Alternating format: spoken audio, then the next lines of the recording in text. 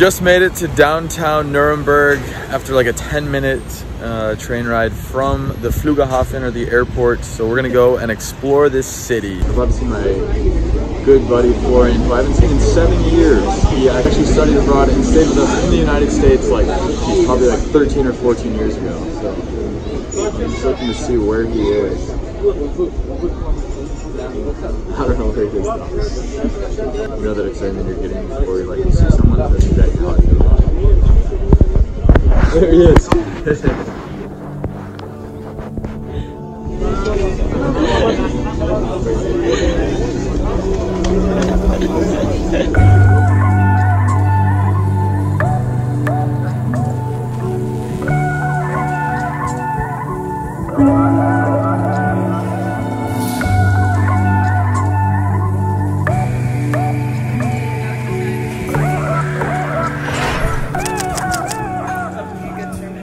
Hey, what's going on guys from Nuremberg, Germany? We're here for the weekend visiting my old foreign exchange student from 13 years ago, Florian, and we're really excited to show you this amazing German city. And we got very lucky because we're here at the end of October and it's sunny, nice light jacket weather.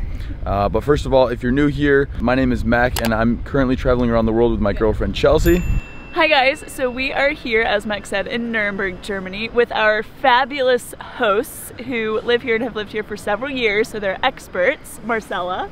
Hi guys. And Flo Doggy Dog. Hello, what's up? So they are going to tell us a bit about Nuremberg. Yeah, I will just mention like 5 reasons why you should visit this amazing city.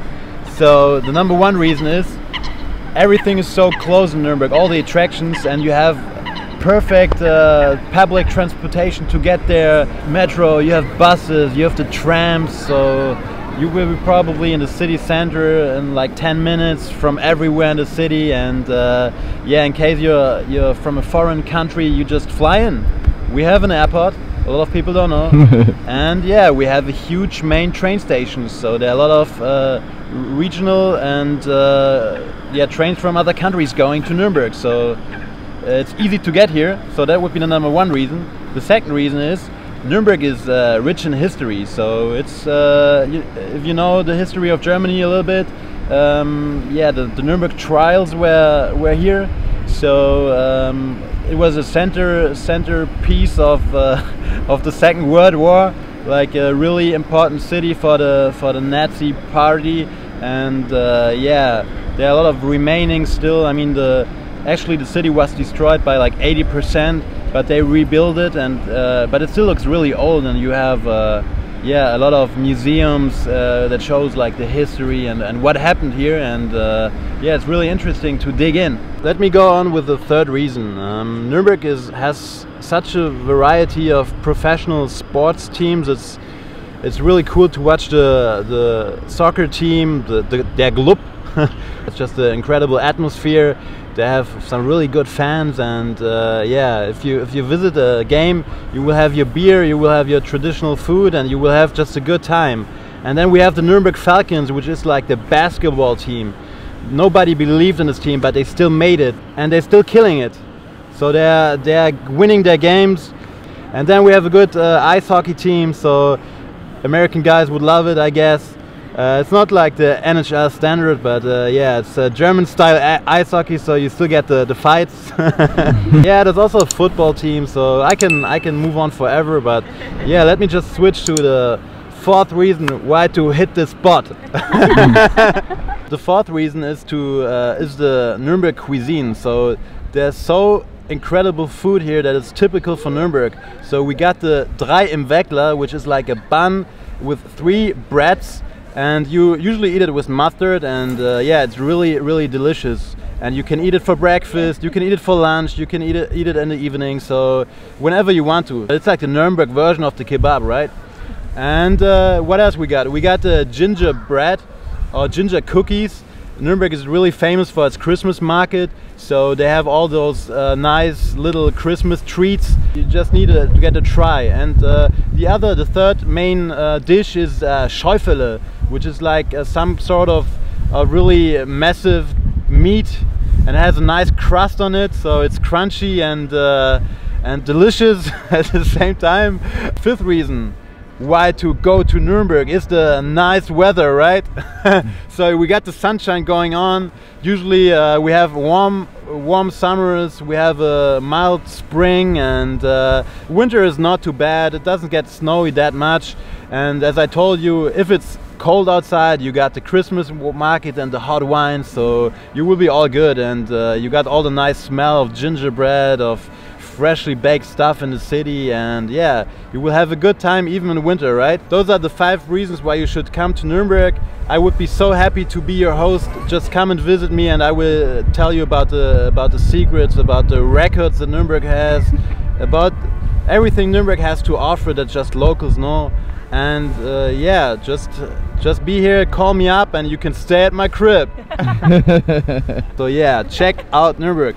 So guys, you heard it from Florian. We're about to go and show you more of this city here and some of the best things to do. And now you know from Flo Doggy Dog. We'll see you at the next spot.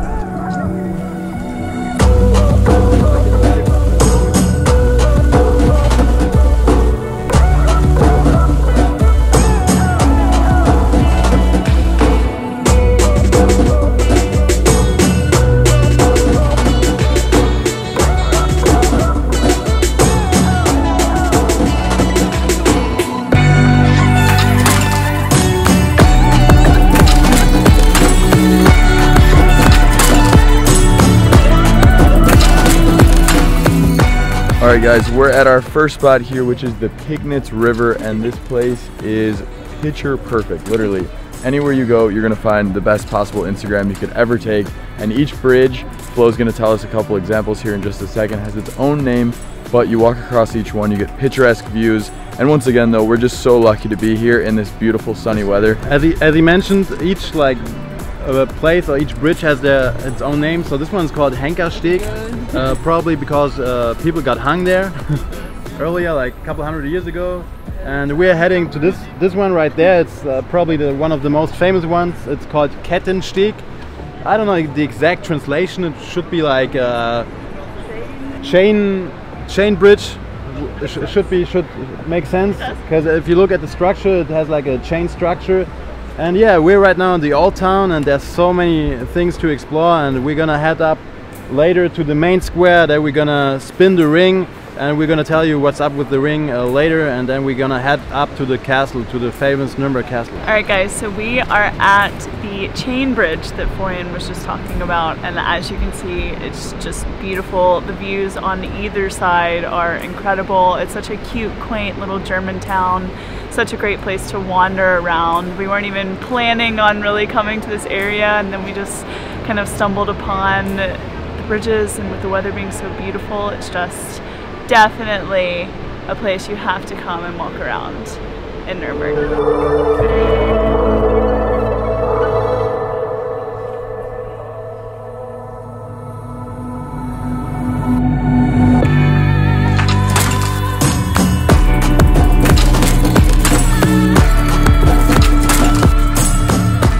Alright guys, we're at Schönebrunn, which is this golden fountain, and there is a ring on here actually that you come and spin 3 times and it brings you good luck. There is a tourist side, which is the gold ring, and then there's a ring on the other side actually, which is more for the, at least what I've heard, more for the Nuremberg residents. And it looks more like a black ring, but I think that's just because it's been spun so many times. So let's go get this good luck right here. Time to get some of the tourist good luck here first. 3 full spins here. 1, 2, 3. Almost 3? Probably 3 right there. I already feel luckier. Alright guys, my turn to get some luck. Beautiful fountain. 1, 2, 3. Turns to the right. Already feeling luckier too. So that one was the tourist side, and now we're going to go over to what's known as the local side. So let's see if we can get even more luck from that side. See it right up there? It's just hidden right up there. There he is. He's getting very lucky. That luck's coming in. 2, 3. Alright, so now I've spun both rings, so hopefully that means I have double the luck, and I will say I'm already feeling luckier. Das ist der best. Der beste Käsekuchen. and alles Deutschland. Vielen Dank, vielen Dank. Wow. Schmeckt sehr lecker. Yeah, right now we are on the main square in Nuremberg and we just got a free trial of the world's best cheesecake. And we even bought a half a cake with cherries. And at this place we have like a weekly market where you can buy flowers and spices, and there are a lot of food trucks with shawarma and dried fruit, and yeah, you can just have a good time, sit in the sun and enjoy.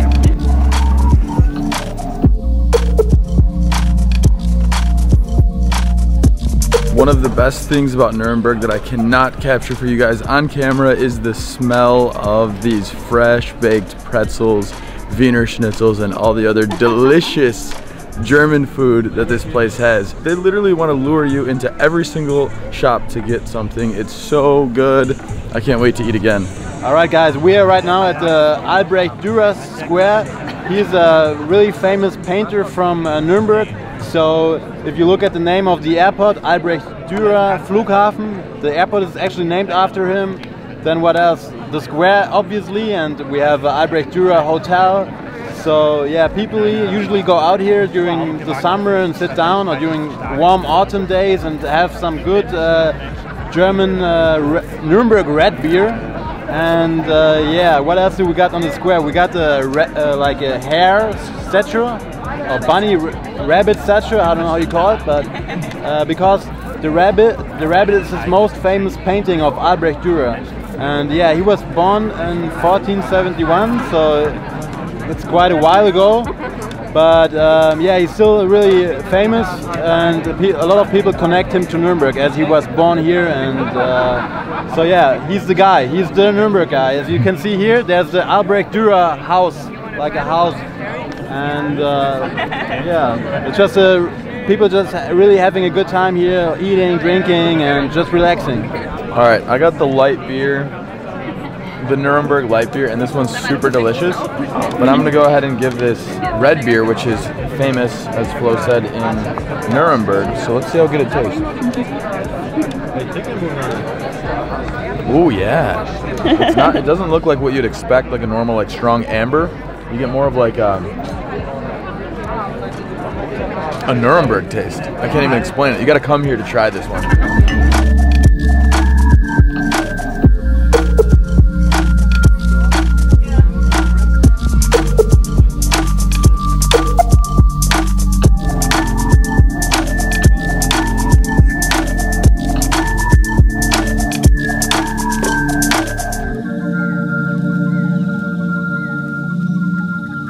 Alright guys, so we are now at the Kaiserburg, which is the castle of Nuremberg. So it's at the top of the city, it overlooks the entire city. You can come up here and either, or both, tour the castle and or check out this incredible viewpoint. It looks like it's gonna be an amazing sunset, so it's also a great spot. As you know, we love to watch the sunset. Definitely check this out.